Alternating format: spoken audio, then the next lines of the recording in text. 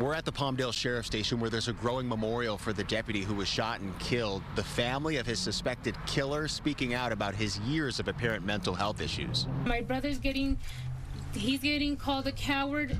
He wasn't in his right state of mind. Video shows the moments 29-year-old Kevin Salazar was taken into custody Monday morning at his family's home in Palmdale following an hours-long standoff with law enforcement and a manhunt that began Saturday night. Sheriff's Deputy Ryan Clinkunbroomer, a 30-year-old field training officer whose father and grandfather were both deputies, was shot while sitting in his patrol car near the station at Sierra Highway and Avenue Q.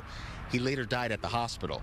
Thanks to tips from the public, authorities were able to track down Salazar and the older model Toyota Corolla they believe he was driving, seen in surveillance footage. My brother did have schizophrenia. He had paranoia. The family of the alleged shooter claims the suspect has been suffering from mental illness. If I had to go to your family and tell them that you were not coming home and you were just murdered, does it matter what the person was thinking or their condition?